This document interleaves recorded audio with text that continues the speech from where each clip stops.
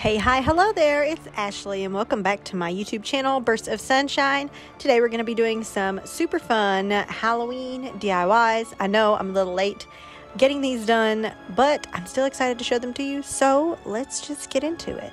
So I'm going to start with these wood planks. I got this pack at the Dollar Tree and it comes with I think like 4 or 5 in them. I'm only going to use one for this project and I'm going to paint it black. As you can see, my paint was about empty, so I had to pretty much like beat the paint out of it. But once I got it, it was enough to cover it. I don't like to waste any paint, and I was going to get every single drop. I painted this black, and I painted the edges too, just because it is going to sit up. Once that was completely dry, I'm going to take some orange paint, and I'm going to take a chip brush, and I'm just going to kind of roughly paint orange streaks all over this. I'm really going for a distressed look, kind of like just a little bit of orange peeking through. I think this is going to make this pop a little bit. You could totally leave it plain black if you prefer, but I just wanted a little something extra. Next, I'm going to put some words on it. I used my Cricut to cut these out, but you can also use a paint pen and just handwrite it on there. I thought this was a cute little saying, things are a little batty around here, and I just put some little bats that I had just found on Google. I just cut this out on my Cricut with some white vinyl and then I just stuck it on. But again, you can hand paint this or you could even use stickers.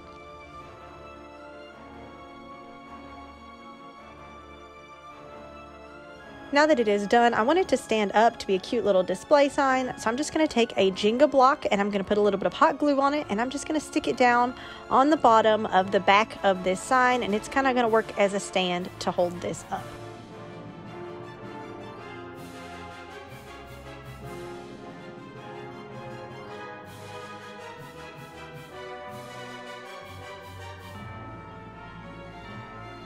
For the next project, we're going to need a coffee mug. You can use any mug of your choice. This is just the one I'm going to use, and I'm going to use it for a mug topper.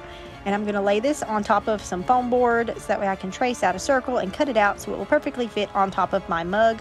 I would suggest using sheets of foam, like the flexible foam you can get at Walmart, over the foam board. It will be more sturdy and like a little more slip resistant on your mug, but this is just what I had on hand. So now I'm going to take some lightweight spackle, some icing bags, and I'm also going to use a size 1M tip from Walmart, and this is my basic go-to things I use for my whipped cream toppers.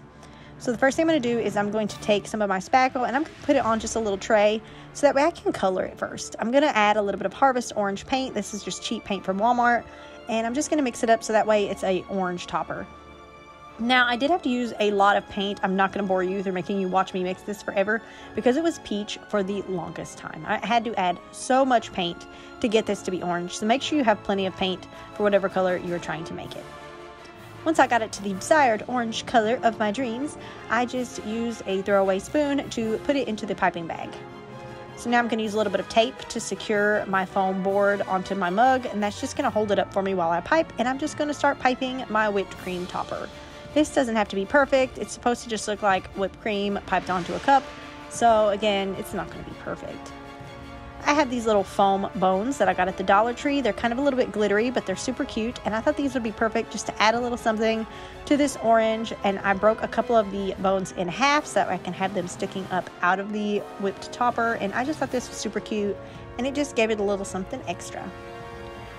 I'm going to let this sit and dry for at least 24 hours to completely harden. Now that it is dry, you can see I have a little bit of white board hanging over the edge. I'm just going to take some scissors really quickly, and I'm just going to trim that off. I'm not going to trim too close that I accidentally cut off my spackle. You got to be careful not to trim too much, but it's okay because I'm still going to touch it up with a little bit of paint so that way it matches. So just using a paintbrush and the same orange paint, I'm just going around all of the edges and covering up all the white parts. So from any angle you look at it, it doesn't look like it's sitting on a piece of foam board. It just looks like it blends in with the whipped topper. Once that is completely dry, it is done and it is ready to sit on your mug. Again, you can make this any size you want for whatever size or shape mug you have. I really liked this cute little ghost mug, so I made it to fit that. Isn't that the cutest little thing? So you just set it on top and display it. Just make sure that it's away from animals or kids who might think that this is real whipped cream and try to eat the spackle.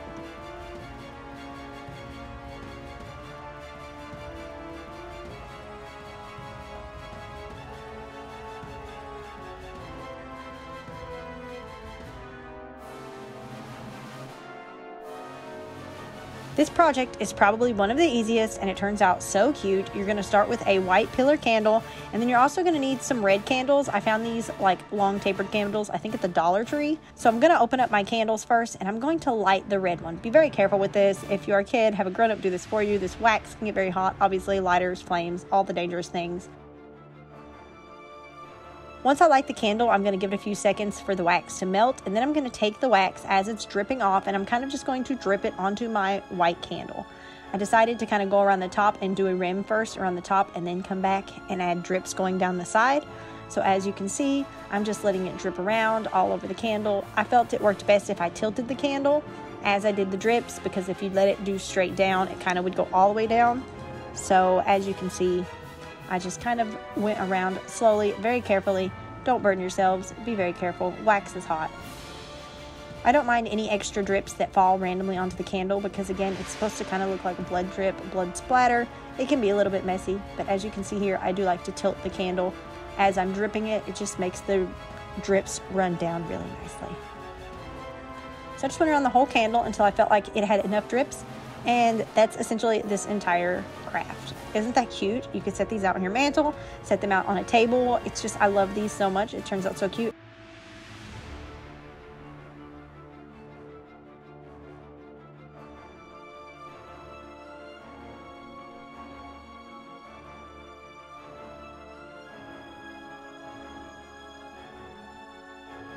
So now we're going to make some book stacks. If you guys have watched my videos in the past, you know I like to make the book stacks. I like to buy the wood in whole pieces at Lowe's and then cut them down. It's just more cost effective if you're going to make a lot of book stacks like I like to do.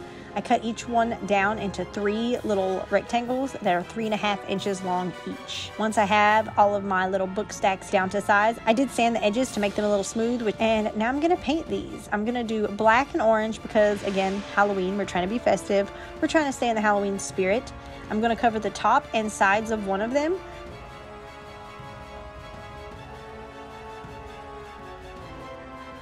And there, I dropped it face down. Of course I did. I'm going to cover the top and the sides of one of these blocks, but then the other two, I'm not going to waste paint covering the whole things when all you're going to see are the sides. So I'm just going to paint the sides of the other two, just, you know, to save paint. As you guys have seen, we're running low on the black paint, so I'm like trying to stretch it as far as I can. So here I am just painting the sides with the black and the orange. I decided to do 2 black blocks, 1 orange block for this specific stack, but you can make these whatever color you want. You can do lime green, purple, black, white, orange. Just do whatever your heart desires. That's the beauty of crafting your own things. You can make them whatever color scheme you want.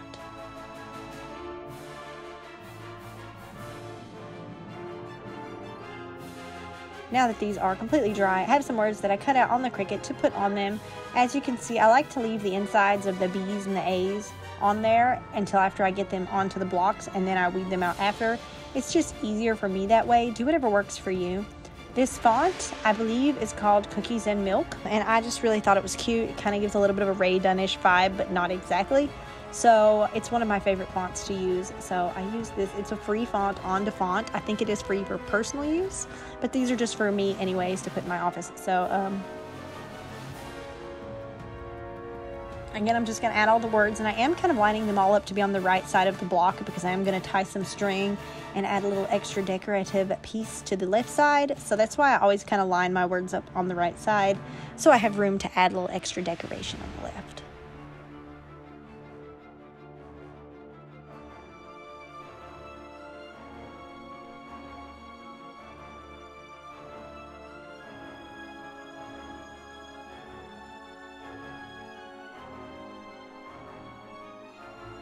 Once I have these all done, I'm going to start gluing them together. I'm just using hot glue. It doesn't have to be perfect. These are just going to sit on a desk, so they don't have to be like super sturdy or anything. You can use wood glue if you prefer, but hot glue works just fine, especially because I'm also going to be tying string around it as well. Just going to glue all these together and try my best to line them up straight. However, my cuts aren't perfect, so I'm going to use this string. This actually came out of like the gift wrap stuff last Christmas. I've used this so much. If you've watched my videos, you've seen me use this kind of string on so many different things. The string has lasted me so long, and I still have so much of it left. I kind of love it. I thought the black and white one kind of went with the Halloween vibe, so I'm just going to wrap it around and glue it onto the bottom of this book stack. I have these bones, the same bones I used for the mug topper, the little foam bones, and again, I just wanted some kind of like 3D element, something to stick up, stick out, and just, you know, be a little extra. So I'm just going to hot glue these right on top, and there you go. You have a cute, beautiful book stack. These are super stinking cute.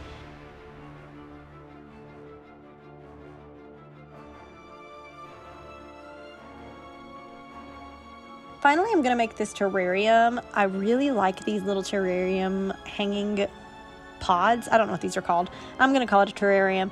I really like these. I got this at the Dollar Tree, and I also got some floral moss from the Dollar Tree.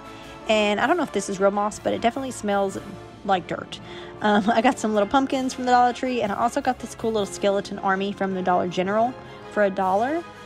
I got lights. Those are optional, but I did not end up using them. I thought it would make it too playful. So I'm just going to take the moss, and I'm just going to kind of put it in the bottom of my terrarium and spread it around, kind of break it up because it was kind of clumped up. And as you can see, it's going to be like the grass. Take these pumpkins, and I'm going to just pull the little wire out of the bottom of them. That one did rip the whole bottom of the pumpkin off, but it's okay because you're not going to see the bottom of the pumpkin anyways. Using some hot glue, I'm kind of going to start placing pumpkins and skeletons inside of my terrarium just to kind of make like a little display. I kind of was going for like a creepy graveyard vibe. I was going to put some tombstones, but I didn't have enough room, and I thought this worked good enough. So as you can see, we got our little skeletons. They're guarding their little pumpkin patch. How cute is that? You can hang it up, you can put lights in it, or you can just leave it as it is. I thought it would just be cute like that, sitting on my mantle, and that's what I'm going to do with it. I have some more Halloween projects coming up next week, so tune in so you can see those. Don't forget to subscribe so you can see every time I post a new video, and I will see you guys next time. Bye!